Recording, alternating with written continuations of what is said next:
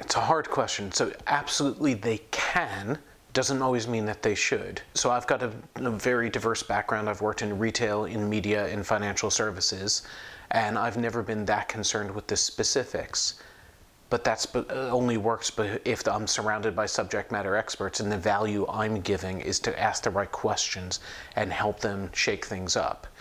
It's very difficult if you're a small company in a regulated environment and you bring someone who has no idea of who the customers are, what the problems are, what the terminology is, and what the regulatory environment is. So yes, you absolutely can. You have to be open to adapt, and you shouldn't be the only product person if you're changing that radically.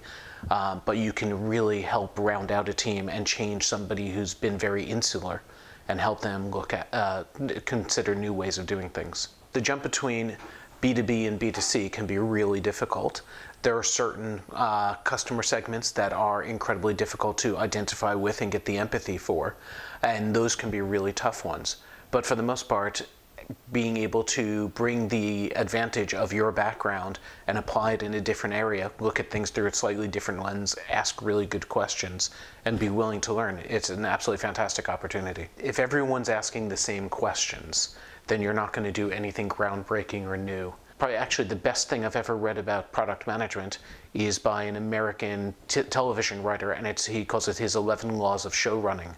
And the parallels between writing a TV series and working with other parts of the company and how you plan out strategy and communicate are uncanny and incredibly valuable.